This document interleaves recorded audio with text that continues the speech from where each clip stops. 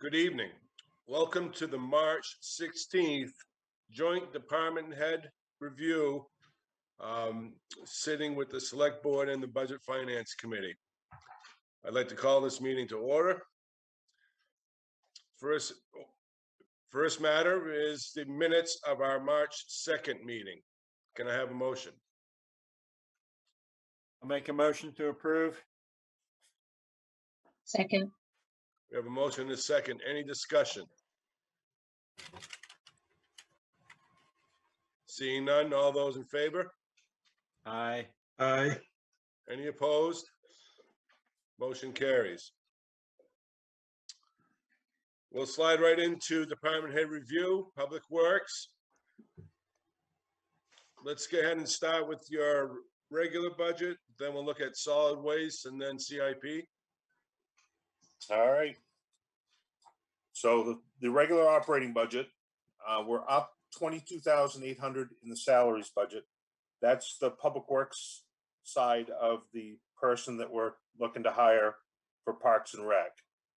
We're going to use him for plowing, or that person for plowing. We're trying to reduce the time on one of the trucks. We're also picking up about 2.5 miles on Gore Road and Brown Road from the town of Gray. That's all part of the deal we made with Gray when we took that section of, we got that section of road repaired and took it back for a town road.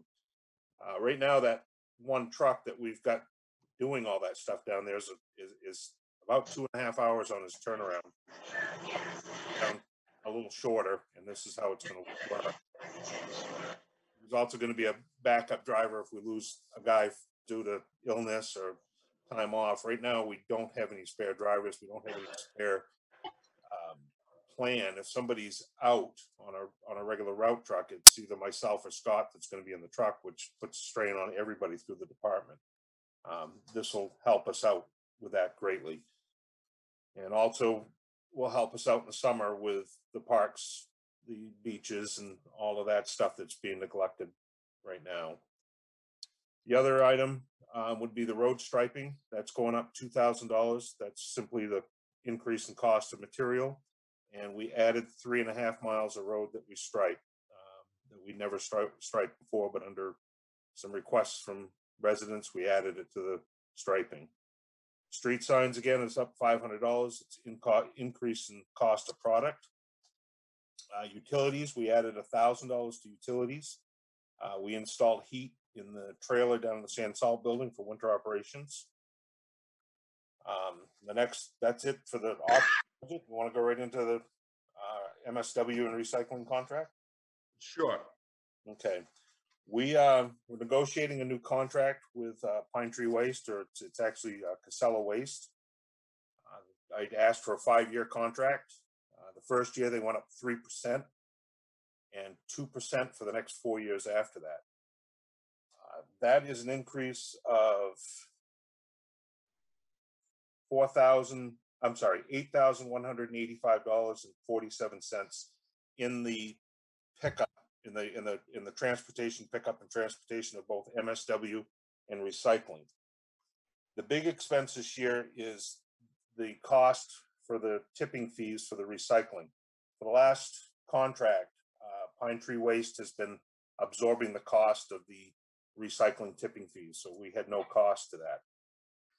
They're no longer going to go forward with that. It's been a pretty good loss for them, and they're looking to change that. Right now, today, tipping fee handling, what they call the handling fee, is $135 a ton. They have what they call a ACR, which is the average commodity revenue. It's what the recycling product is worth. In February, when we got the numbers from them, it was $39.33 a ton. So that reduces our cost from 135 ton down to 90. I think it was 94 ton. Today at 4 o'clock, the ACR was $43 a ton. So it is trending on an upward scale. How much up it'll go, that's a guess. So for budgeting purposes, I budgeted it at $135 a ton on an average of 370 ton a year. So that bumps us up by $50,000 on tipping fees. I wouldn't chance messing with that ACR number because it's a moving number. It goes up and down monthly. I would like to think that it's going up. Casella Waste would like to think it's going up, but I think to be on the safe side, you need to budget for the $135 a ton and hope for the best. That increases the whole recycling and trash budget by 58,000. I put 51 in there for a placeholder. It came in at 51,810 for a number. Let's stop right there, Nate. Are there any questions thus far for Nate?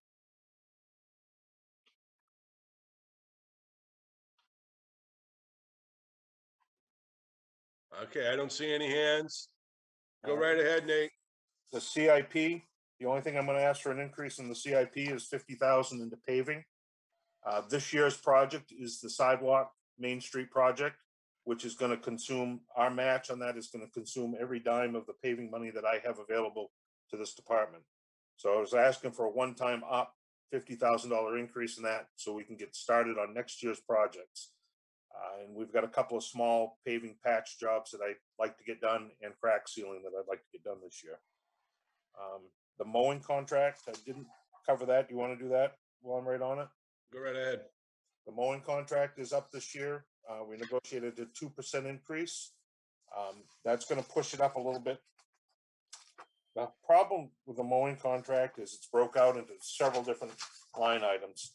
So for my purposes, it goes up, one number goes up. We added for the new sidewalks that are coming in, we have added to the Mountain Road and we've added to North Raymond Road. That right now is up 2%, so the 62,451.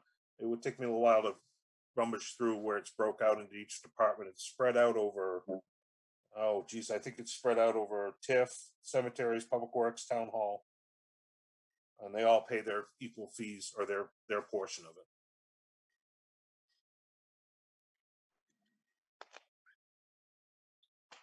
And if I can chime in on that part, what I ended up doing, based on the 2% that Nathan gave me, I went ahead and did an increase overall to all the different line items for the departments and areas that he mentioned. Okay. Nate, do you need any equipment? Any trucks? We've got 2 trucks that have been ordered out of this year's operating budget. They're coming for this coming winter.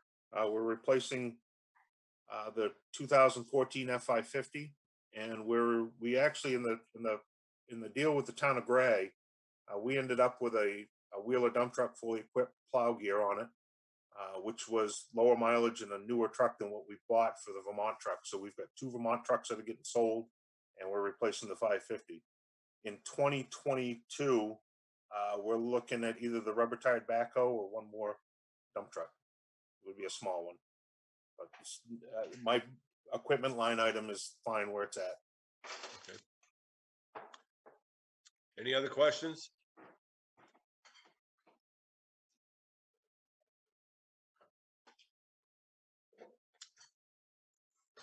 I don't see any questions for Nate.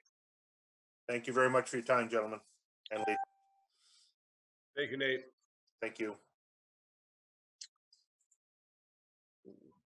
Let's go on to general assistance. I can speak to that. So essentially, it's going to be flat funded. We're not requesting any more. It's essentially $8,000. We get a 70% reimbursement from the state, so it tends to be a rotating type of amount. This year, we've managed to utilize those funds and continue to use the monies once we get reimbursed from the state. So in terms of revenue, for the revenue line would be $5,600, and the expense side of GA would be $8,000. So no change there. The other thing I'd like to say is that we've been very fortunate to keep the Community Assistance Fund alive and well, and we're getting contributions. So we always encourage people who would be inclined to send in, funds that would be tax deductible, I believe, for them to the town as a qualified nonprofit governmental entity. And we use those funds to help people who would be, not qualified for GA. I guess we've sort of characterized them as the working poor. And so helping people who are struggling, and that we do have a few people in that category. And so any funds that we receive in that area are most appreciated. And we have got some significant contributions lately, which is really nice.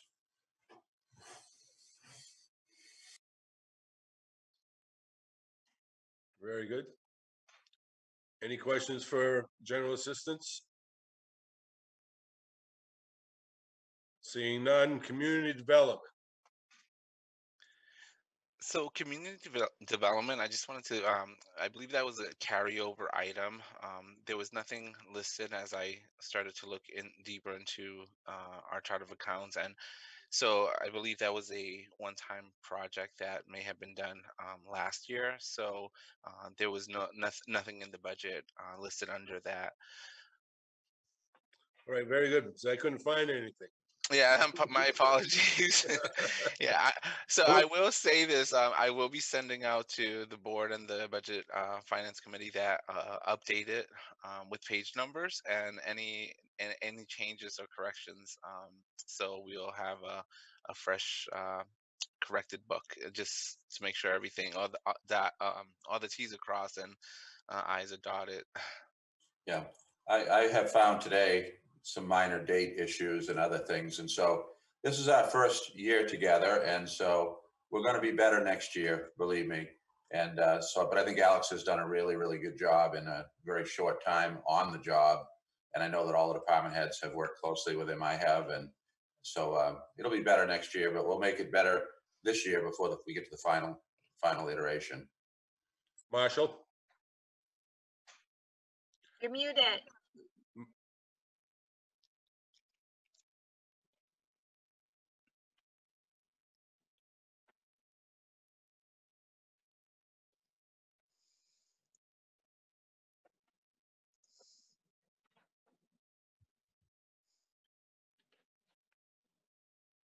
Sue, can you unmute him? There you go. There we go. Thank you. Was the value assigned to community development? No, there wasn't.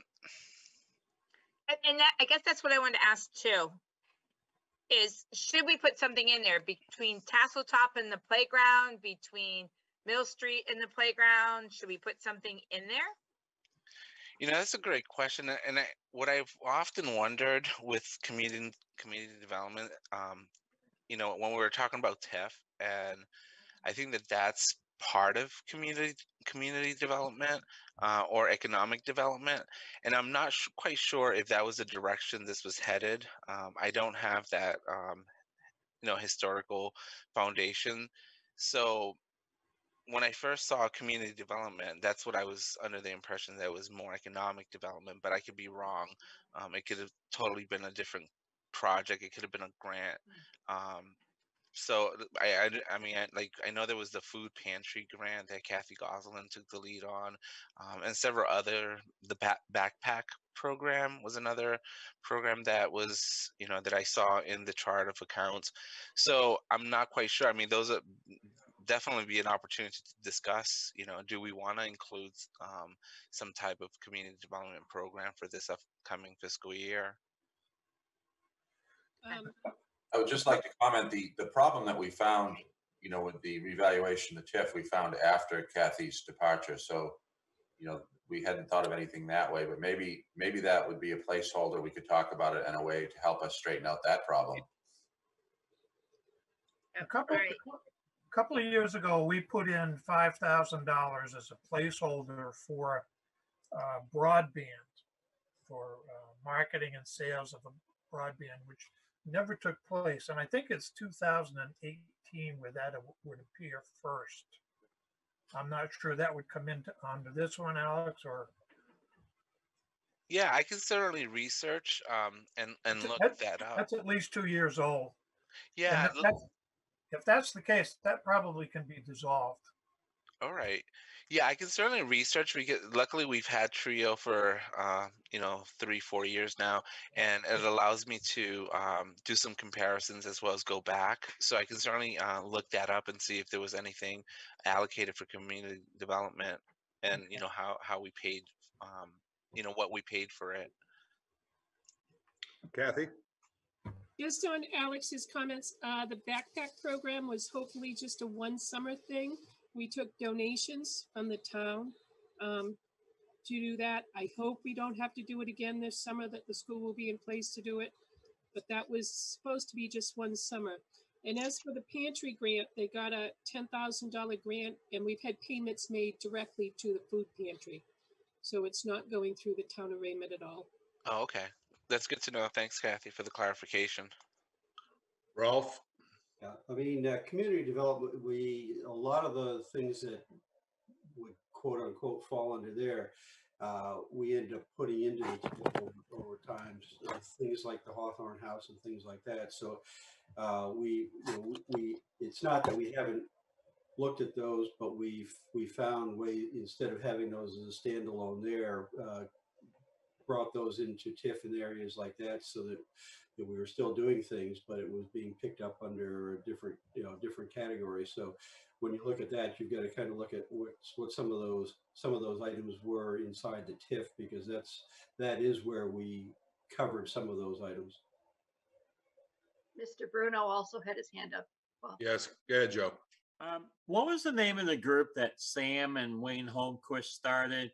Didn't we give money to them, like $5,000? No, that was Raymond Revitalization, and the name has changed 2 or 3 times. And that was originally started by Wayne and Sam. And as time has rolled on, that has been pretty much put in the back burner, but there never was any money set aside for that account. Oh, I thought originally we had put $5,000 into it, but I could be wrong. Well, I think that goes back to my earlier comment about 5,000 was put into for a meet and greet for the broadband rollout that never happened. And I remember talking to Sam about that a couple of years ago. Do we want to plug a hole in there for 5,000? And I think you'll find that that's where it is. That's where it is. Yes. Yeah, I do remember the same thing, that we put some money into it. That's correct. So maybe not being able to predict the future, we should put a 0 placeholder in it and keep it. So I pulled up 2018 per Marshall's request, and I do see that community development back in 2018, there was actually a salary line for $7,072, ordinance line for community development for $5,000. That was not utilized. Planning, $26,500. Advertising, there was a $2,000 line. Post 155 was under that as well. RTP and SMAA was under community development, and we had a supply line. So there seems to be quite a few items at one point in 2018 for community development, but those have been consolidated out into other areas. I see. Okay. And then that money goes to Bago Technics to do community development. I think the 7,000 might have gone there, Joe. I believe also some of the GIS went. It was picked up under, was community development money too. Yeah. So more than likely, it was to Rolf's point, I think these have been sort of distributed to other areas within the budget. Agreed.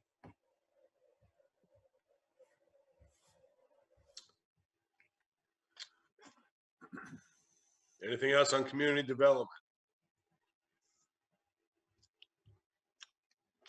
We'll move on to public safety, animal control first.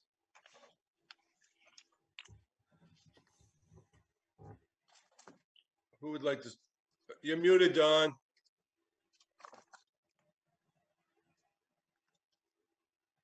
I noticed that Jessica Jackson was not present, so I called her. She didn't have the link. I asked Sue to send it. Did that go? It did go and I still haven't seen her sign in. So maybe we give her a little more time. I'll call and see what's going on again. If we could go on to Bruce. And Dawn, if she needs a different email, just email it to me and I'll get the link out to that one.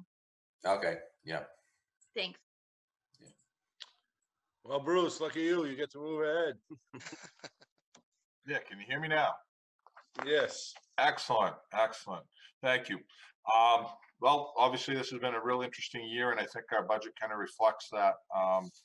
Pandemic and all, it's impacting us in ways that we couldn't even have predicted a year ago at this point in time. And despite all the quarantines and our people who have had it and our patients we've lost during it, we're trudging through.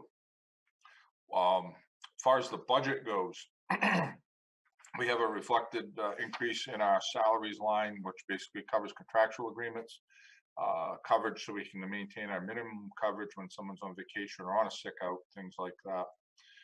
We've adjusted a few of the other accounts accordingly. There's an increase in the dispatch line because they continually go up 3% annually. Health and safety stays the same. We reduced our travel and training account on a one-time event for this year because we don't predict that we're going to really be out doing a lot of that big classes in group sessions that cost a lot of money. So we're just starting to now open up in-house and getting some of those trainings that we need done in-house. And of course, those are fairly reasonably priced. So. We made a reduction in building maintenance by $1,000. We went up a little bit in vehicle maintenance because our vehicles are aging and costing a little more. Unfortunately, all our material costs have gone up. As a general overview, like a $500 increase in gas and diesel, and I'm not quite sure at this point that might not be enough. I don't know what we're going to walk into. However, you see what gas prices are doing out there in the field, and they're way higher than they were a year ago. Let's keep our fingers crossed that it's enough at this point. We did make a small adjustment in fire prevention, basically because of cost of materials has gone up. Backing up one line, we went up $1,000 in our SCBA, or our self-contained breathing apparatus maintenance line, because those air packs are now approaching the 12-year-old mark, and a lot of the electronics that, unfortunately, everything has a computer in it, and these things are integrated with computers, and we're having experiencing some issues with those. When one of those breaks, it's automatically like, $500-600 for a part, so they're not cheap to maintain. We did go down in operational supplies by 1,000, but we had to adjust up a little bit in our supplies, our X supplies, or prescription type. That's our medical line. What we're finding, and again, I'm not sure that once we wrote this till now that we're going to find that is enough. We're hoping. We used to pay $9.60 or so per box of non-latex medical gloves. It's 50 gloves or 25 pair. We just had a price this week from one company that we routinely use, $32 per box, and you can't buy many boxes at a time. Medical supplies have gone through the roof. I'm sure we can get them a little cheaper than 32, but I don't know how much cheaper we're going to get them. So these things are going to impact us in the next year, maybe beyond. So overall, there's been a few ups and downs and just minor adjustments based on last year's experiences, past year's experiences, and such. Basically, we're at a 3% operational line increase total overall, just under that, but 3% rounded up. And we did put in a benefits package, or request a benefits package, to make one of our part-time positions 2 people who fill one full-time 48-hour, 24-hour shift into one full-time position, so that we might have a better time filling it with a permanent position. As you see in the cover letter, we're having quite a few shifts that are still open. So we've had some luck getting applications. At this point, we're interviewing, and I believe that with that one position being full-time, that's going to be a benefit to us to help fill these shifts. And you get buy-in with an employee rather than using per diems, et cetera, who, when a holiday comes around, guess what? Where they want to be. Not here. Full-timers, they may put in for a vacation, but I can deny that if I have to. So we get people who work. On the operational budget, that's about it in a brief overview, very brief overview. What's the total year-to-date increase? A total increase for this coming budget is 2.8%, I do believe. Or dollar amount, please. Dollar amount 40-some thousand, Alex. Am I correct with Actually, that? the excuse me, budget over last year to the initial request is 20,171 increase. Yeah, it's 20. Yeah, right. I just did it in my head here real quick. Yeah, no worries. Yep. Thank you. Mr. Goslin, Kevin Oliver has his hand up. Go ahead, Kevin. Yeah, thanks, guys. Hey, this question's for Bruce. Bruce, with regard to the SCBA line, yes, and you mentioning parts to repair them or keep them up to date are pretty high. Yes. Have you made any analysis of how many parts are required over the course of the year to keep these devices up at these higher repair part prices versus potentially investing in new equipment, new SCBAs? Yes. I can tell you what the figures would be without telling you that I've done an actual research project on them. An air pack alone without a spare bottle is about $6,000. An extra bottle is another $1,000 on top of that. They have a 15-year lifespan on bottles. You throw them away at the end of 15 years. So we have been slowly replacing them or buying new so that we kind of phase them in. Last year, I think we bought 6 bottles at the end of the year. Just so that we don't have all of a sudden 40 some odd air bottles to replace at once at almost $1,000 a pop. So given that, there's also annual maintenance that has to be done. Every pack needs to be flow tested at $47 a pop. Every bottle needs to be hydro tested every 3 years. And I think that's $47 or $50 a pop. And we phase those things in as well on the bottles because they're a 3-year rotation. The packs are an annual thing. Then you add in the normal maintenance on the packs, and it's pricey, but I think overall we did a grant 12 years ago. We replaced all of our air packs, and I want to say the packs alone were 100 and bottles were 148,000 back then. So buying new at some point, yes, we'll have to do that, and I would like to try the grant route again and do them all at once. It creates its own set of problems. Obviously, all your bottles need to be replaced in 15 years, and all your packs are exactly 15 years old. They all experience the same breaking issues at the same point in time. So I don't know if that makes it a little bit clearer, or did I make it clear as mud for you? Yeah, Bruce, if you can hear me. No, that's great information, and I appreciate you sharing that. The reason why I was asking the question is, in my background in, power plant maintenance, we have to look at the cost of repair parts over a 5-year plan or an annual plan versus, planning and budgeting for investment in new equipment. So I appreciate that. And I just, was coming at that question from a point of, how are we looking at our annual spare parts cost versus should we be budgeting for a rotation of new equipment over time? Right. And so that's that combination of we do a little bit of each. And so you see out of that, a lot of our costs are really in annual required maintenance. And then you have the spike of the broken part maintenance that unfortunately just puts us over the top a lot of times. But yet it isn't enough to say, hey, let's run out and grab all, new air packs this year. Not yet. We do a lot of our repairs in-house, a fair amount of them, and actually we have a class for 5 of our people coming up where they will be technicians and certified by Scott Air Packs to do more advanced repairs in-house. So that's going to help control that cost a little bit. It's just something that we try to do when we can, is find ways around sending stuff out, doing it in-house. Bruce, I'm sorry, Joe. Yes. Thank you. Bruce, has the fire department been involved with vaccinations in Raymond? I mean, there's an EMS program that you can get vaccine and do vaccinations for seniors. We looked at doing that, Joe. I think part of the problem that we ran into, and Kathy can jump in and correct me if I'm wrong, but I think a big piece of that was one, it was the medical control component of it.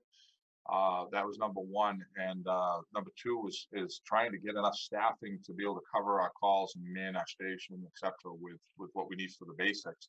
and go out and do some of these clinics as well. So we'd be looking at quite an increase trying to do that at a separate location. Even if it was a drive-through at the station, we'd need specific dedicated personnel for that, aside from our responder personnel. So those are kind of a couple of the hindrances that we found, and not to throw a roadblock up to it, but we have talked about it. It's something we're still chatting about. I know Kathy's had some dialogue with medical control with Maine EMS on it, and we were chatting about getting Dr. Wilkins on board with us. Well, just so you know, we have done, or I personally have done quite a few vaccinations and worked with fire departments around the state to do vaccine clinics. So I'm available if you need me, just so you know. We did it with Waldoboro. We did it up in Cornish. We did quite a few of them. I personally have done almost 4,000 vaccinations already myself. So I'm available if you need me. Great, great. Joe, part of it is Wyndham and Raymond. We're going to work with Gorham. Gorham's been heading up a lot of them. So some of our staff are going over there to help in doing some of the community ones. But as the chief said, we don't have a medical director right now that wants to sign off on us doing it. So we're dead in the water until we get that.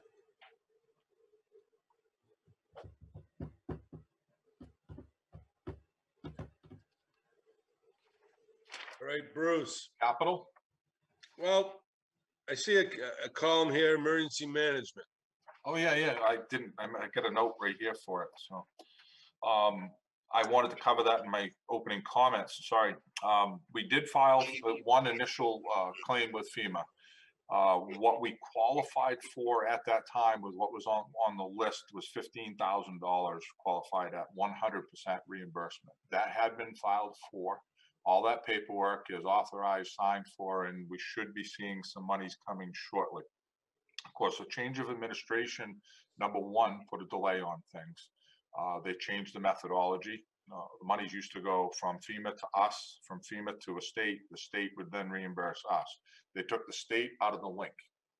So our check, when we do get it, will now just be direct from FEMA at 100%, opposed to the 10% match that we usually have. So only $15,000 out of our first batch actually qualified under the FEMA guidelines. This was a new thing for us to do this reimbursement this year. Normally it's, a bunch of trees fall down, a bunch of roads wash out. Nathan and I get together, I look at their expenses, we compile everything. He's got all his figures for tonnage, for chipping, for hauling, and we just add it all up and put figures with it. And those things are obviously covered under most of those FEMA declarations. Being a medical and purely a medical claim, this was a learning experience and a learning curve, and FEMA all of a sudden changed their minds on a few things, and we had to be very creative as to how we worded the proposals when we put them in.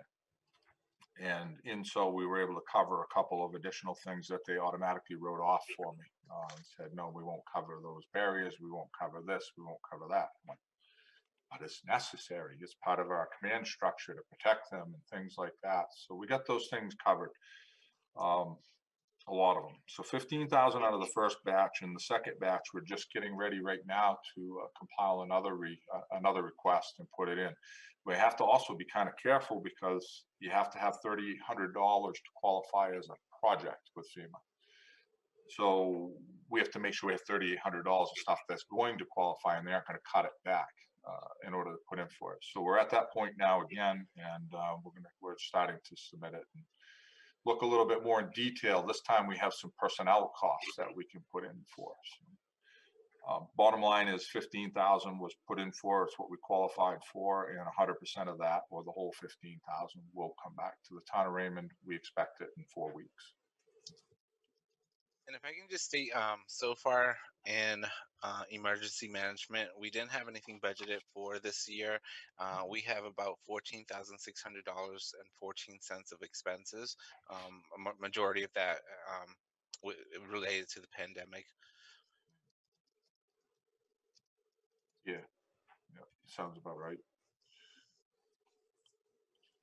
On the issue of the pandemic, it would look as though with the latest the new Biden plan for distributing some economic aid to municipalities that we might see around $450,000. How that'll be allocated, distributed, I'm not sure, but so that will be forthcoming. Yeah, I'm not sure of the details on that one yet either, so. Yeah, we don't have any Didn't information. mention it for that reason.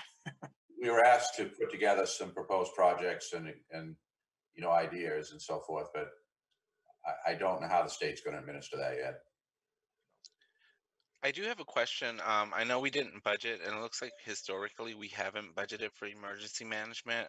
Is that something that we generally utilize, allocate, and then apply for grants, Bruce? Yeah, that's what it's called too, is a grant. The reimbursement is called a grant in the end, once they declare an incident.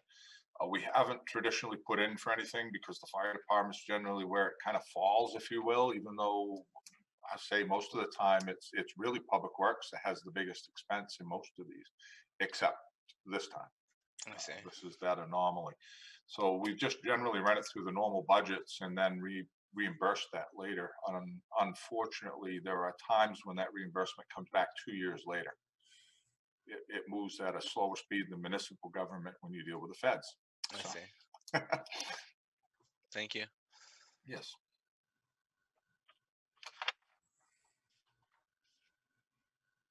I don't see any other questions. Bruce, would you like to move on to CIP? Yeah, I would. Thank you. This year, what we did from our monies that we already have in CIP is put in for an allocation of $47,000 to purchase a hybrid Explorer, Ford Explorer, as a chief's vehicle, and then use the Tahoe that we have, which is still in good shape, as a hand-me-down vehicle, if you will, but to the deputy chief for use. She's been using one of the pickup trucks that we have. The pickup truck that she's using oftentimes is needed to haul a trailer for a spill or a forestry incident or an ATV type incident. And we really want to kind of get those pickups back in the rotation 100% for responses, etc. And give her a vehicle that's more suitable as a chief's or a command vehicle. So that's what the proposal is. For this year's money. It doesn't require any more. It's just the average or the annual $75,000 that's put into our equipment line, which this would come out of. And then in 2022-23, you'll see there's a rather large number there, and we've been reevaluating our deployment, our assets, our needs, the town's needs, and our abilities. And we looked at it and said, we really have a couple trucks that are due for replacement, and we ought to be looking at this as a combination. So what we're doing right now is we're speccing out and having engineered a preliminary plan, if you will, to put a rescue pumper together. And this would take the place of the Utility 7 or the mini pumper that we have, which is 22 plus years old and starting to cost us a lot in maintenance, and the heavy rescue truck, and combine them into one. One of the biggest issues we looked at is that we're a smaller group now and our capabilities are lower. The mini pumper for a fire attack truck is really not great. It has a limited amount of water on it, 250 gallons. Once you pull both hose lines that are on it, you only have 125 gallons left to push that water out. So while it's a great truck to access some of these confined and narrow roads, etc., it really isn't a great truck to fight a fire with, and has been kind of a hindrance. So we're looking at that, and the grand picture is try to eliminate 2 trucks with the purchase of 1. That will be a 2022 year, 25 year, if we can make it go that long, asset. But that's a year out, so we're not asking for any extra money for that right now. We just wanted to mention it, put it out there, and let you know that we are working on it, and we've got engineers from the different companies trying to put together our specific needs. This equipment in this basket needs to fit into that new vehicle. Unfortunately, it's 2 vehicles in one, so there's a lot more consideration there as to how to make this work and work right for us. But that's it in a nutshell for CIP. Other than that, it's the normal every year contribution, if you will, or appropriation of $75,000. The next vehicle after that's a rescue, and that's 23-24. That's out there, and no extras being added for that right yet either. Any questions for Bruce?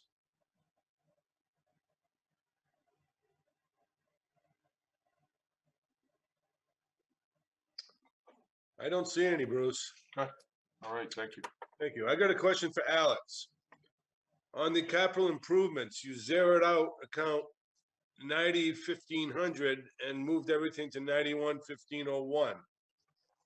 Yeah. So essentially, the way it works, each account, because this is an expense account, and this is what I gather. This is something that Kathy had done, and I think it's a trio system process.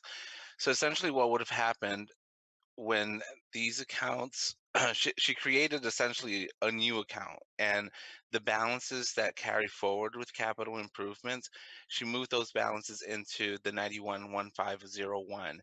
So one of the questions that I have for Trio is that something that has to happen every year, or can we just keep the same account, add to it, rather than continue to create another new account? And I checked the numbers, and that was essentially what happened. And you can see that with 90-1500, and you look at each sub account, the budget was, like, for instance, 2021, it was 215. The year to date was 215. So it essentially just zeroed itself out. But what she had done is carried over the remaining balance of what was not used in that fiscal year, because obviously with capital improvements, it is a carryover. So yeah, it was rather interesting when I saw that, why it was being done that way. But based on what I've seen with this system, essentially that's how it's working. Hopefully, I won't have to do that again. Hopefully, we can keep it the same. Great question. I see Jessica's with us now.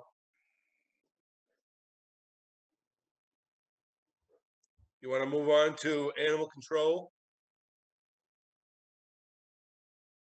Can people hear me? Yes. Can you Don- unmute Jessica? Sue?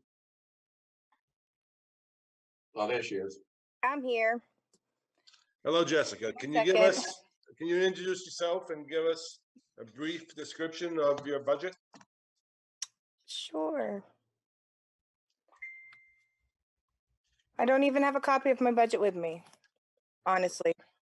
So Jessica, just so you know, did not receive the link, so I called her and yeah, this is we rapidly set this up. Mm-hmm.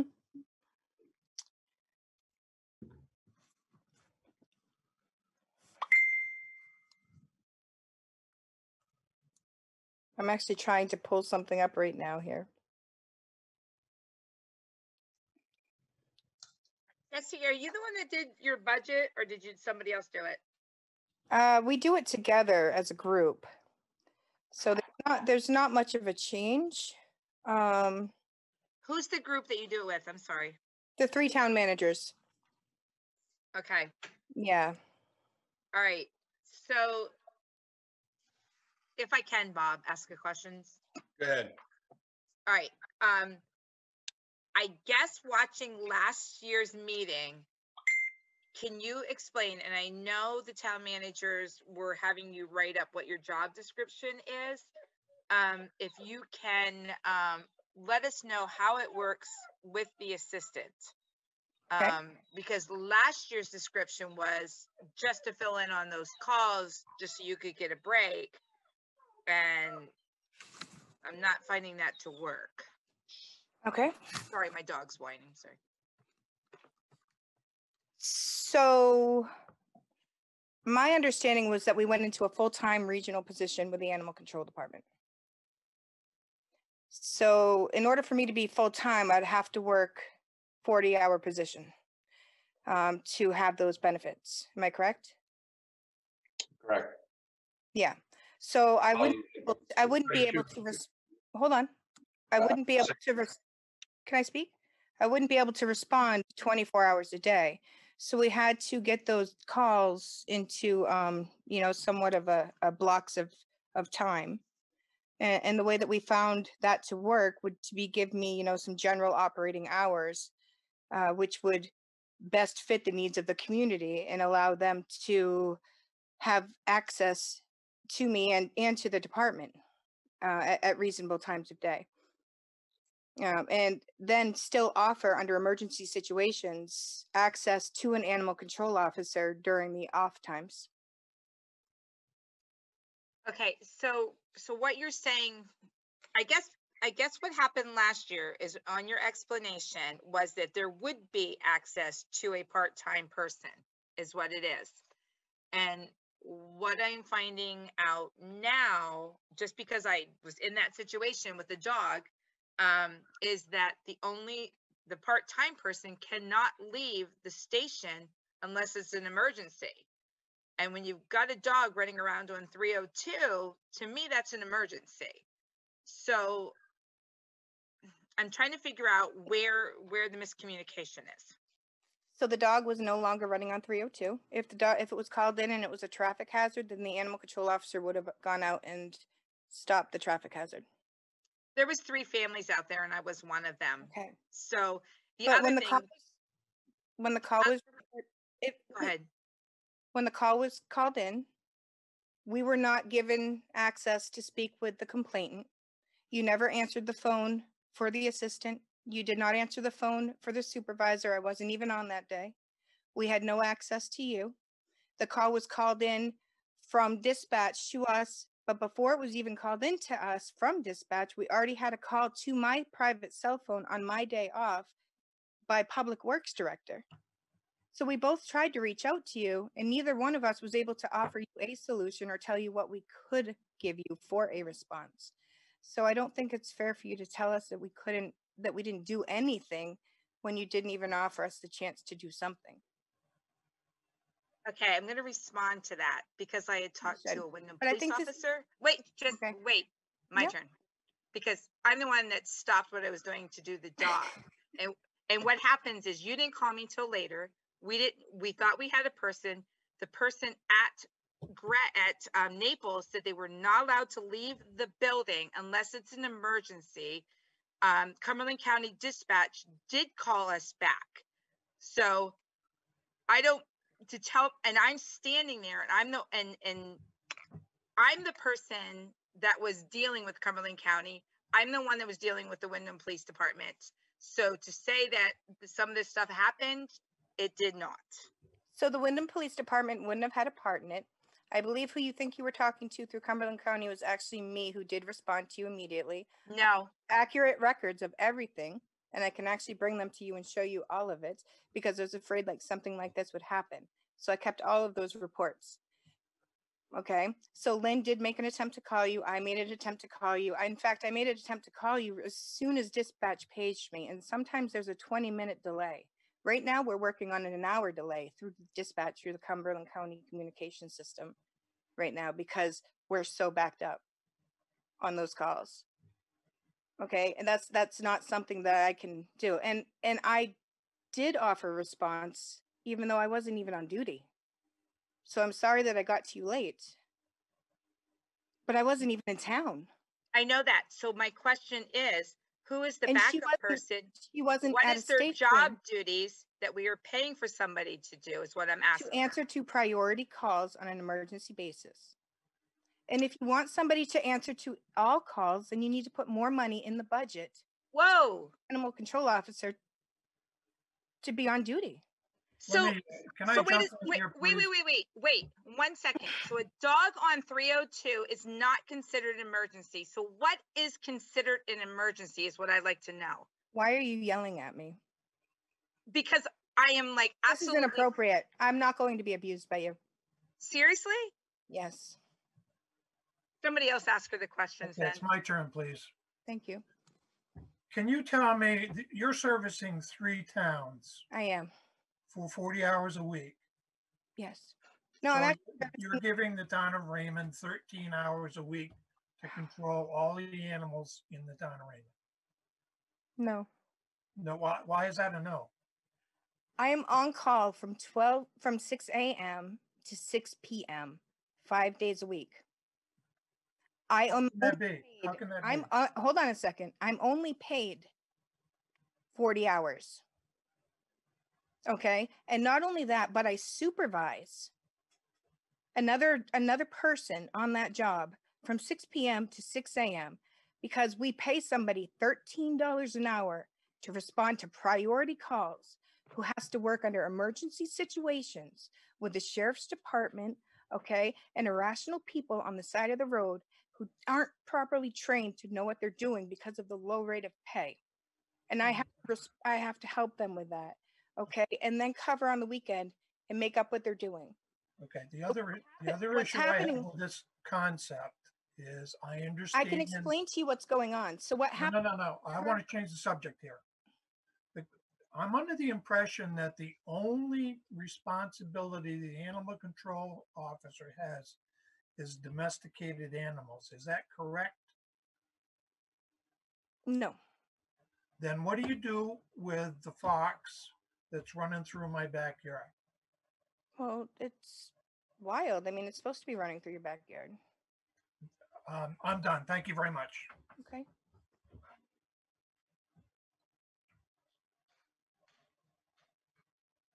Rolf? Yeah, I've got a question on the vehicle and maintenance. We're going from $500 up to $4,500. But $4,500 really isn't $4,500. It's $13,500. So Exactly. what's happening on the vehicle side that we're seeing that big of a jump?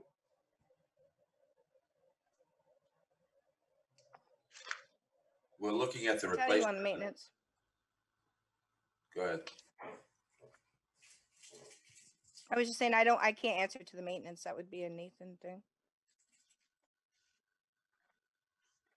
Okay, Don, can you answer it? Yeah, we're looking at the capital replacement of the vehicle if possible is one issue. And the car is now roughly 140, 50,000 miles in that range. I don't know how many idle hours it has on it, but thousands of idle hours. So maybe Nathan could comment on the general condition of the car, but I think we're looking to find a replacement vehicle. Correct. The general condition of the car was pretty good. I haven't got the bill out for the last service on it. It's coming under the 150,000 mile mark. I wouldn't be too concerned about the idle hours on it, but I think we get in closer to 175, 200,000, we should start looking at a car. That's what we're doing. We're not going to say we're going to buy one tomorrow, but we want to be ready. We have to. Yeah, but wouldn't that then fall under CIP? CIP. Would, yeah. Yeah. So I mean, So we're overstated there, understated in CIP. But if we bring bring that back and put the money in, take the money out of the CIP, then we better control it. But then it begs the further question of who actually owns the vehicle if this agreement falls apart at some point. Right now, Rolf, the car is owned by the town of Raymond. It's registered and owned by the town of Raymond. We purchased it and divided the cost of it out over the three towns. We paid a third, Naples paid a third, and Raymond, Casco paid a third. I would assume that would continue forward. If we purchased another vehicle, we would buy another vehicle. The town of Raymond would, and then we There we go. divide it out over the other two towns. That's right, Nate. I would think if this plan fell apart, the car would come back to the Raymond municipality. It's our car.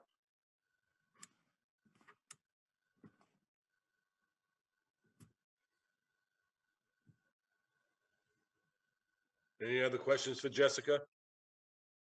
I would like to try to finish explaining how my full-time position works, if I could have that opportunity. Sure. Okay.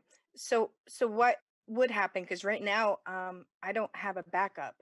So I am working my full-time position and nights and weekends and responding to everything on my own. But typically what we would have happen, and I'm sorry, I thought my camera was on here, so I apologize about that. But whatever is not an emergency and we would respond to the following day is tacked on to any free time that people, that I would have the given day, the following business day. I don't believe that many people understand exactly what my job entails. There's a lot more to it than just going out and picking up stray dogs. There's a lot of reports. There's a lot of court. There's a lot of community counseling that goes into it. I've taken a lot of proactive steps in our community to keep down the amount of noise that goes on. And that is why we do not have a lot of problems in our areas. I've built a strong connection with our community members, and most of them, if you ask, are happy to have us. And over the 3 years that we've been doing it this way, we have not had any complaints other than this one brought to us about doing it in this manner. We haven't had a situation yet. So overall, people have been pleased with the way it's been working and the response that they're getting, because they do get a response almost immediately by someone. Yeah, and you know. Good, Don. I want to go back to Marshall's question. I'm supposing he might have been asking about like a rabid fox or some kind of a animal that was a threatening animal, that was a wild animal. What would your role be? If it was threatening somebody, then I would stop the threat and I would notify the wardens. And because I'm duly trained and I have multiple licenses, the wardens in our area would allow me to do more than what a singly licensed animal control officer would do, and I would be able to control the threats. The wardens in our area also ask me to help them with some animal exclusions and stuff like that as well. But as far as like rabies threats, animal control officers are responsible to do that. And if a warden is tied up and they're under state law, it states clearly that if somebody else is not dealing with it, we are to deal with it. Now, if it's, something like a woodchuck that's digging somebody's garden, that's not our problem. But if it is a public safety issue, then by all means. Mr. Bruno also had a question, Bob? Yes, go ahead, Bruce. Joe, sorry. Thank you, Bob. Jessica, is your position a salaried position, or are you paid hourly? I'm paid hourly. So if you work more than 40 hours, you get paid for more than 40 hours. Right now, if I work over, that's hard to say. I'm not on my 12-hour days. I'm not asking for anything more than my 8 hours. I'm making myself available from 6 a.m. to 6 p.m. I'm in uniform and ready to respond, because if Mr. Bruno picked up a dog the night before, I want to be ready at 6 a.m. to be able to pick that dog up before he goes to work and bring it to the animal shelter first thing in the morning. If somebody doesn't get home until 5 o'clock in the evening and I need to do a kennel inspection, I do not want them to have to wait. I do not want them to have to miss work. I can meet them after 5 and do their kennel inspection when they arrive home, so I can work until 6 and go in an hour later that day. Do you see what I mean? So I can Yeah, so you're flexible with your 40 so I hours. can flex that, yes, but I'm always available. So should I wake up in the morning and dispatch gives me a call at 6:15, I go out and that's when my day starts, So because it's public safety, I can't plan that a call will come in at 8 or 3 or. Oh, I understand all that. I just Yeah. want to make sure that we're following labor laws. That if Mhm. you're not salaried, that you get paid for every hour you work. Right.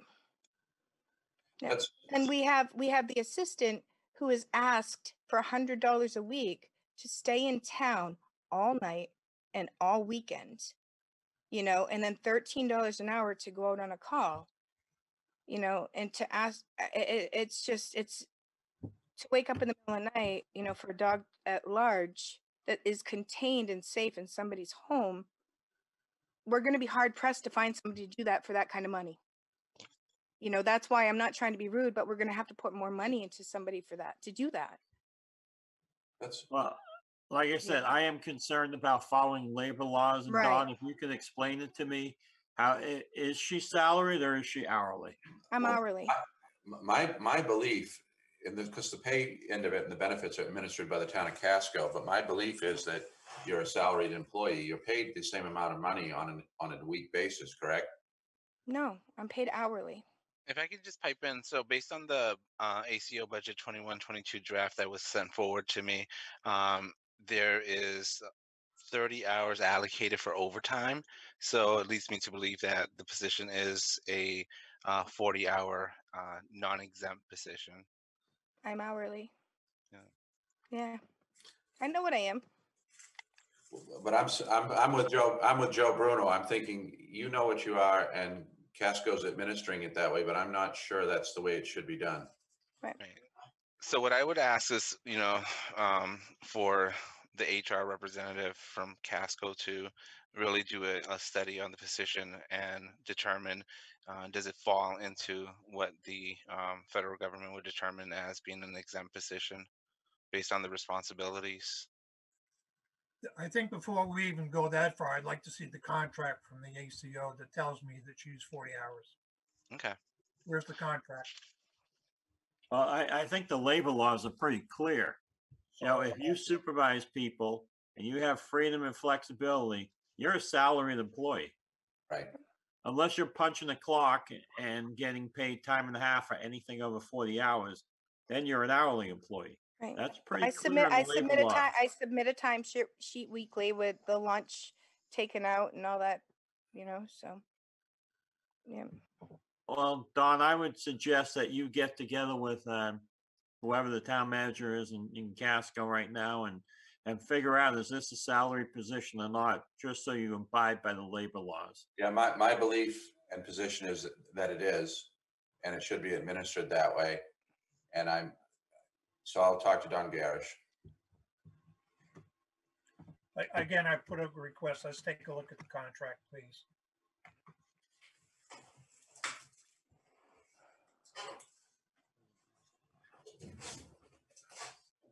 Any other questions for Jessica?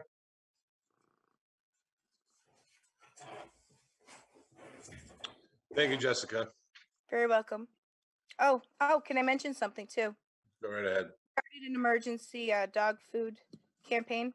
So if we have anybody in need in the community who's fallen on hard times, if we know somebody who's had a house fire or whatnot, in any of the surrounding communities, I do have surpluses that have begun to be donated to us to help with that. So, and then what we do is we hook them up with some long-term help that way. Okay, so if anybody knows any help like that, we've got that rolling too. All right. Thank you, Jessica. You're welcome. Bye. Have a good night, guys. Have a good night. You too. Kevin. Okay, hard to follow that. You can do it. Worse, Kevin. It'll get worse. If everybody's looking at the budget that I sent out in the explanation sheet, you can see the areas. You can start with infrastructure, server, hardware. This is the first time we've actually bumped up any of these things in years, but we are incurring some more costs in most of our categories. I tried to provide enough information here so that everybody would have, a good look at what we're supporting, especially with the network diagram. You can see the network and all the different devices, the counts of the things that we have to support. And a lot of those things are growing older.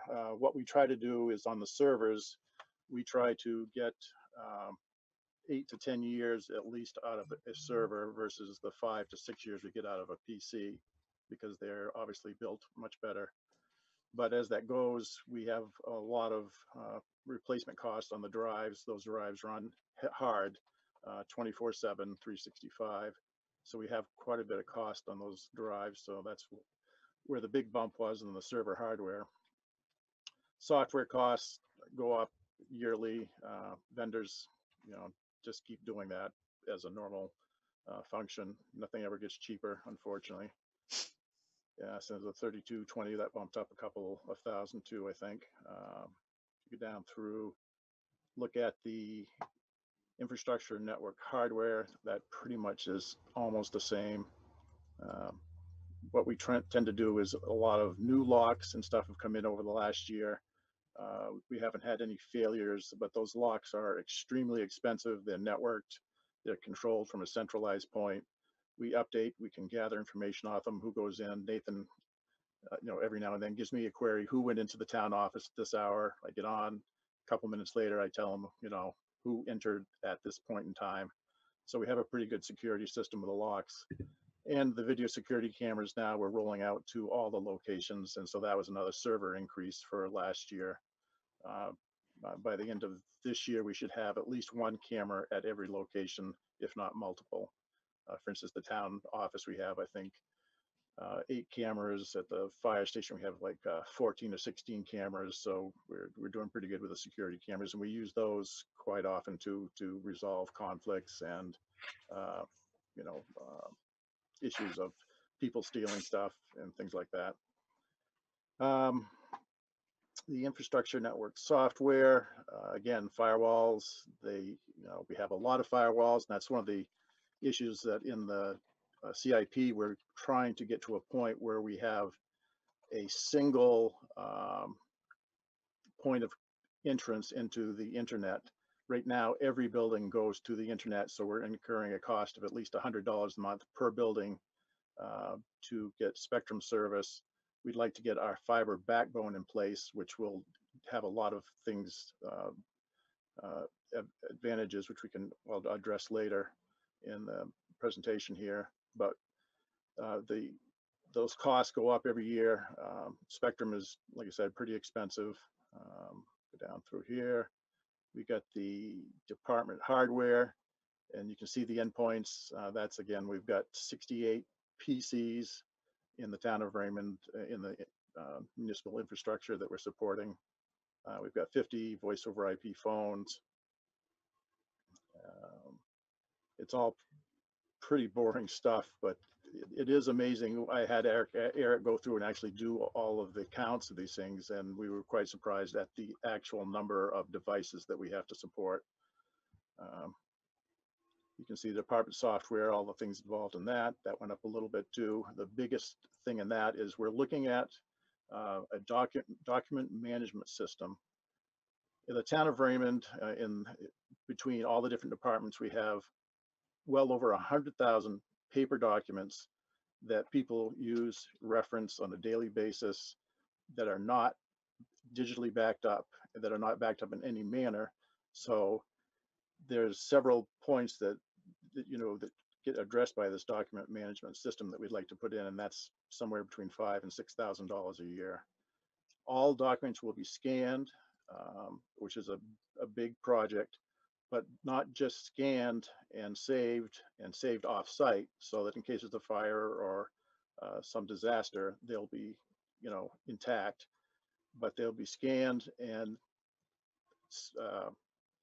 the OCR, which is optical character recognition, and metadata applied. So if you have an invoice, there'll be a template created for that invoice. All information will be pulled out of that. So if somebody's sitting at a desk wants to do a query, they do a query. They don't have to go look in the filing cabinet. That information will come up immediately on their computer. Additionally, across departments, once you start doing this, if you're looking for some information for a specific person about his lot or his tax payments, you can do a scan on that person, and all the department's information will then come to your screen about that. And you can print those out, you can email them to that person. So it makes the management of information so much easier, and the office so much more efficient, and allows people to free up time to do things other than going to paper, documents and trying to figure out what's going on. And it would definitely will pay for itself over the long run. So that's the biggest add to 3211, which is $17,000 this year. The last year, I think it was 10,600. Let's see, nothing exceptional on the other ones. We're asking for an increase on the 3115 salaries of $5,000.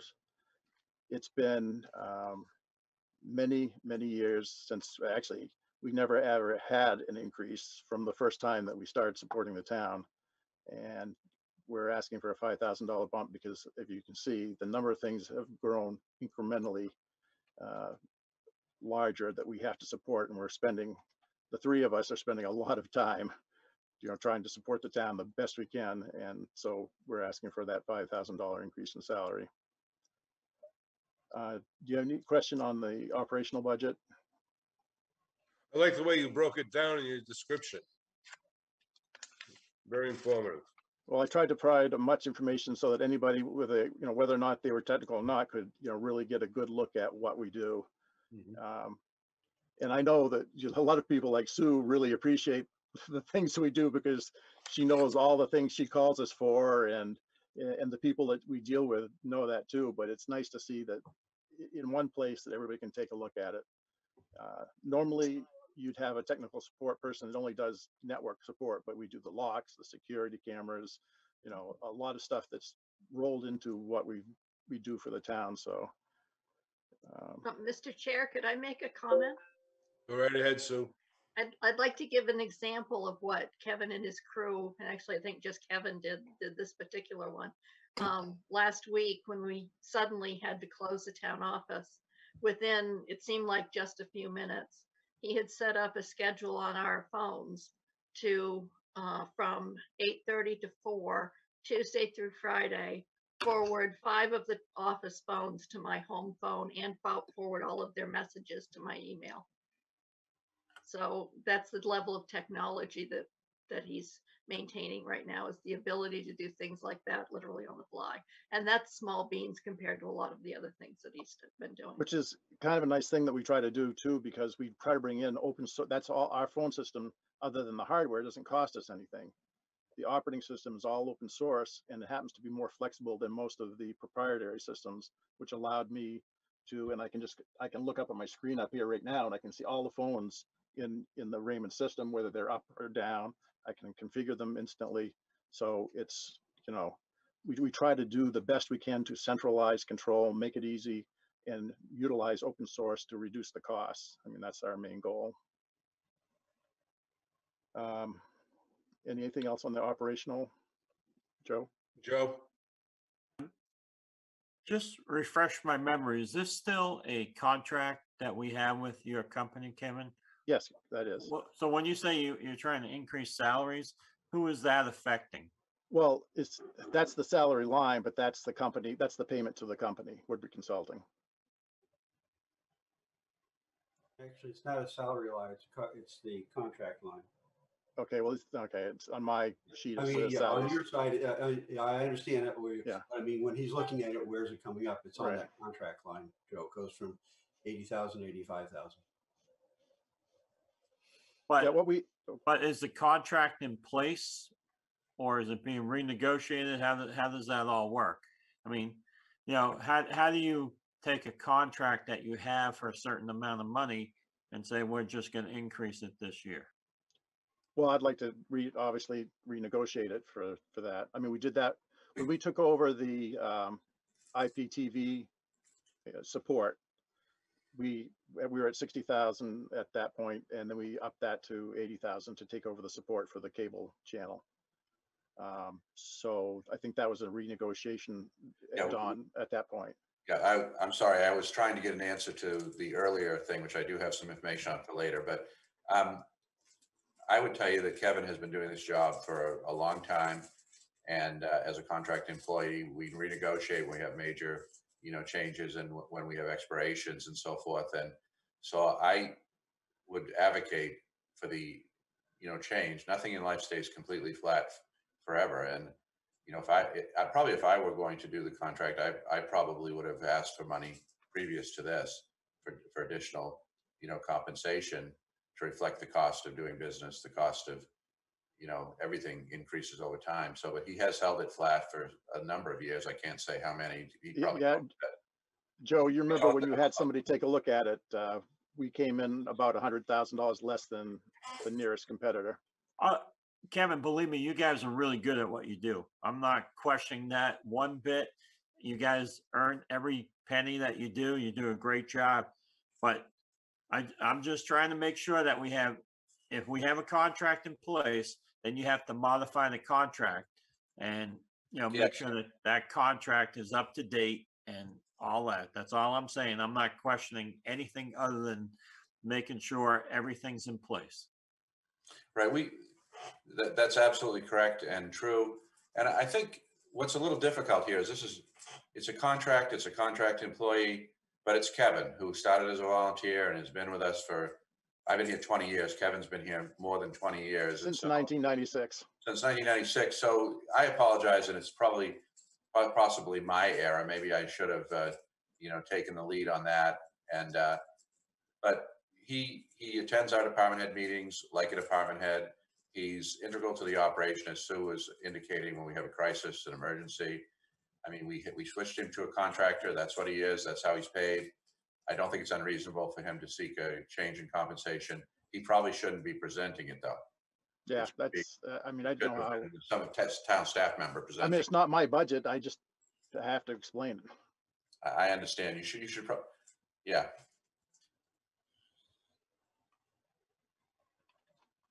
You muted, Joe.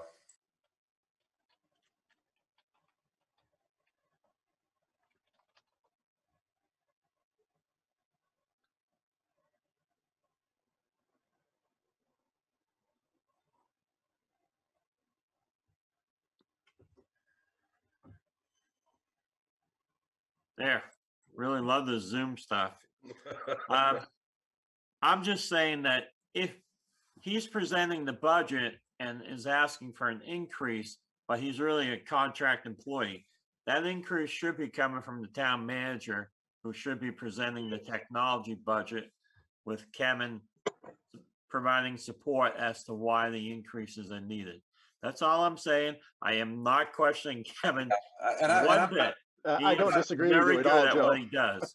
And I'm not disagreeing with you either at all. And we'll see what we can do next year. The problem with me trying, or Alex or anybody else in this town trying to present the intricacies of the technology budget is we'll have to work on that issue. Who does the assessing budget? Well, we had Kurt here to talk about that. So, I mean, I think we have a structural change. We have to look at a way to improve what we're doing here.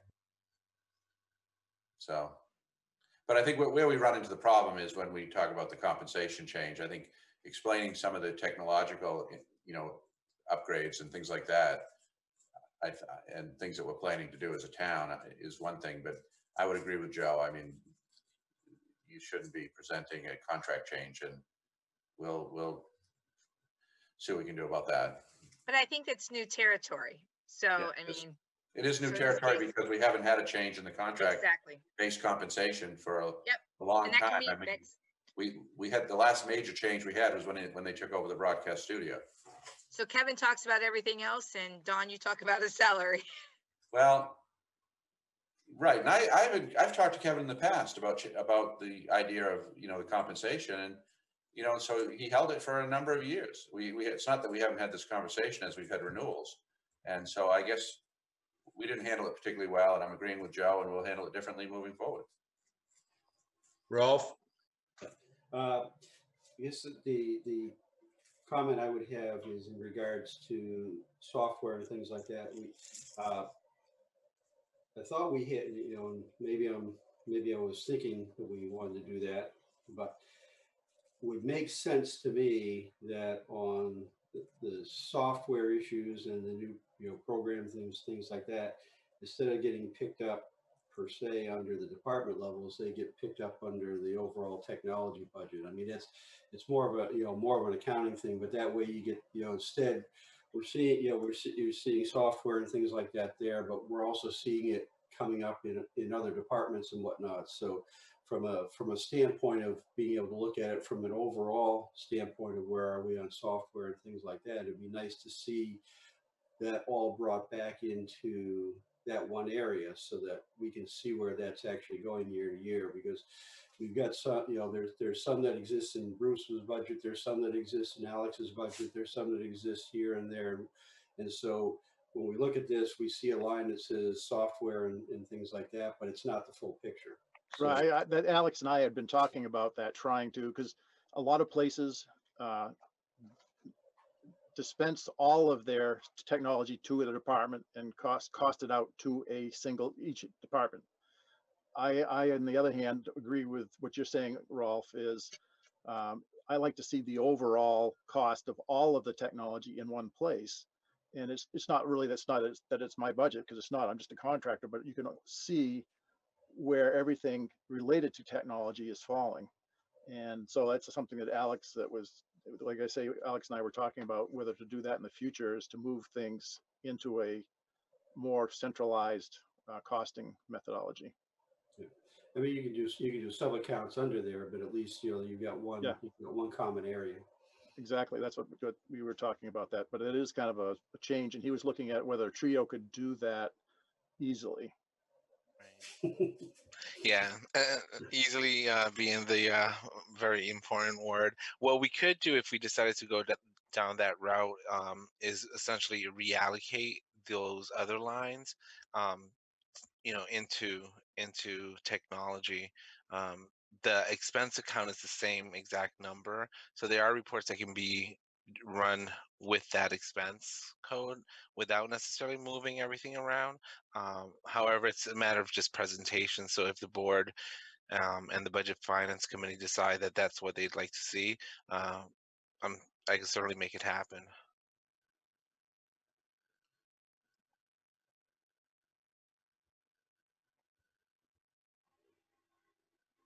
Any other questions for Kevin?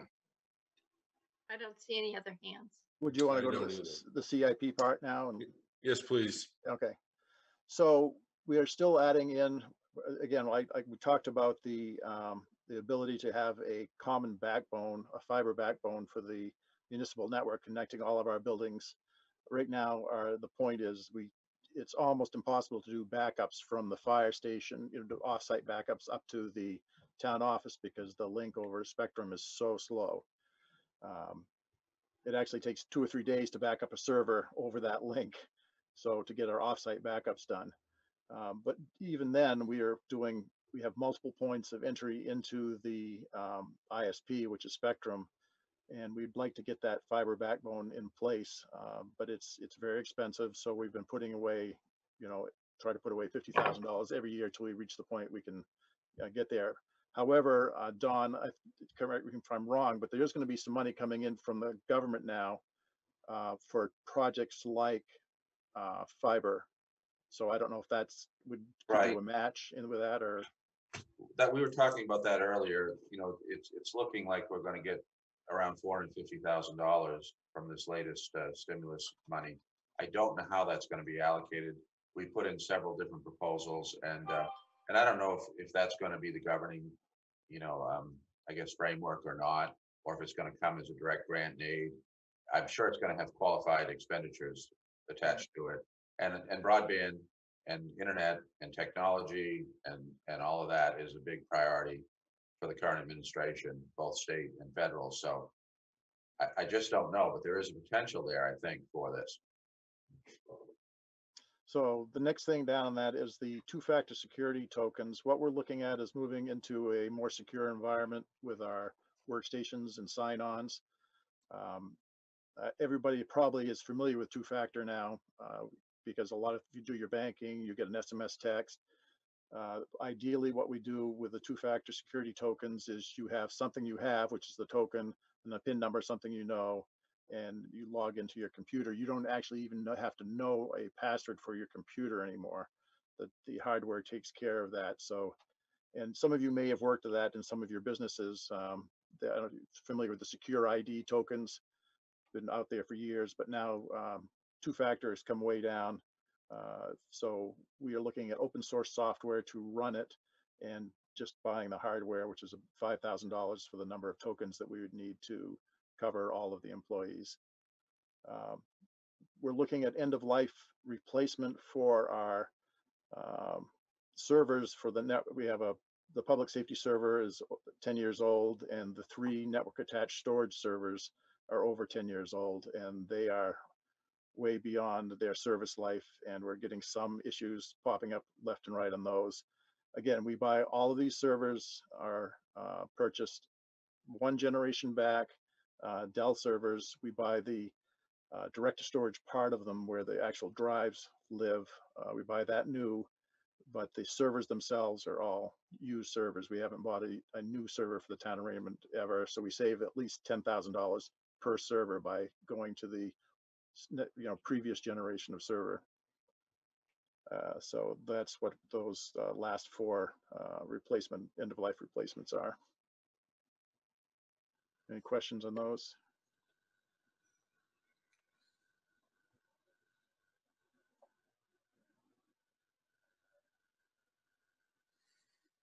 I don't see any questions, Yeah. Kevin. I'm looking at the current municipal sites, and they include Tasseltop, Sherry Gagnon Park. What kind of uses would be at those? Yeah, those are municipal sites. The Sherry Gagnon Park is where we drop one because there's been interest in putting cameras there, security cameras. And we could put public Wi-Fi there also. So that is those list of sites that we'd like to hit with the fiber. If you look at it, we start the Sand and Salt building, you go down, 85 across by the park there and over down to the Public Works building, past the library. So we can get almost a linear track of all of the buildings. Although we'd have to go to Tasseltop, which is a little bit out of the way. But if we did that, we might be able to. Oh, and Joe showed some interest in Raymond Beach also having internet service, because he'd like to have a security camera there and internet capability, I guess, for somebody that's may or may not be there monitoring the beach. So we'd like to be able to, I'm not saying I like to be able, but the town has shown interest in having that kind of connectivity to all the buildings. Okay, that makes sense. Any other questions for Kevin?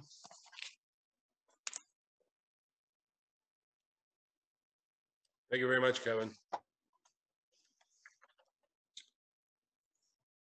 At this time, I'll allow some public comment. Can I? Go ahead. So I called the interim Casco town manager, caught him on the road. And so this is Dawn Garish, who's a veteran Maine town manager, spent his career in Brunswick. So she's correct. They're administering it that way, but I vehemently disagree. I mean, and for our purposes, we're getting an assessment, so we're not exposed to an overtime assessment. But we're going to take a look at that as the town managers tomorrow and see, how it should be properly, I guess, categorized. And she does have supervisory authority, and the issue of having hours that she works but doesn't get compensated for, that's not, no. So anyway, we'll be looking at that, and I'm thinking this should be a salaried employee.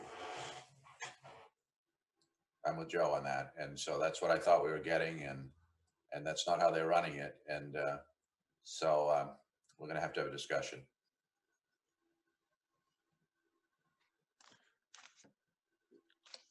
So is that a job description in our package? I believe we did put whatever they sent, didn't we, Alex? Correct, yes. So I would like to suggest that everybody watch last year's budget meeting, as to the description of her when she stood up there and described what her job is, what the extra money went to. And I do believe Rolf also questioned about what the extra money was for. And there's a pretty good description there. When I say good, as to she's saying what the job entails and what it was supposed to be, and having that backup person was supposed to be there. So I would really suggest going back to last year's budget meeting and taking a look at it and watch it, because it's definitely not the same. Well, we can do that, but we're going to have a meeting of the town managers and come back. We'll be back on this by the time we get to budget deliberations. Okay, thanks. Mr. Chair? Yes. I'm not really the public, but there isn't a lot of public sitting out there. Okay. And I do have one kind of commercial announcement, if I could. I haven't received or had any phone calls or inquiries as yet about anyone running for a Budget Finance Committee. The nomination papers are available. They're due back on April 9th. And those that are up for reelection are Robert Goslin, Kevin Oliver, Sheila Burke, and Bob Jones. So feel free. Thank you. I plan on stopping by sometimes. I'll make an appointment. Go ahead, Don. No, I'm all set. Select board comment?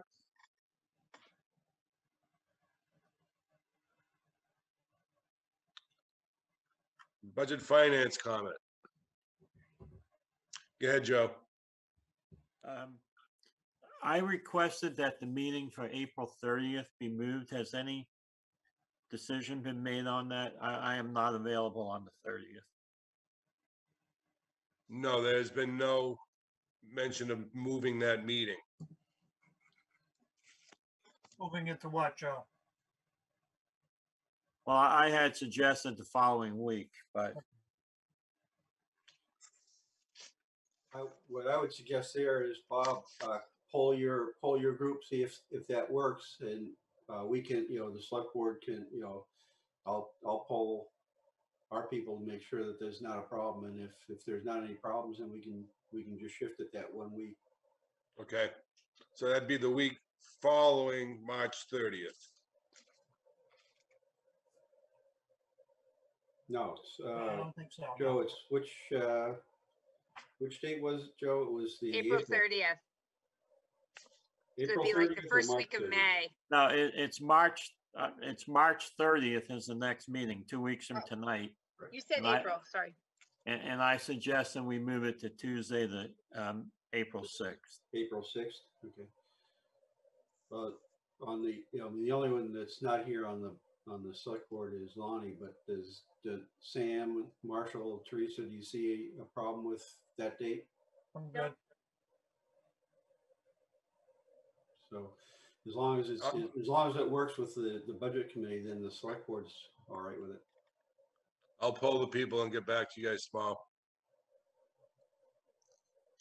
Thank you. Thank you, Joe. Any other comment? I'll entertain a motion to adjourn. People want to stick around?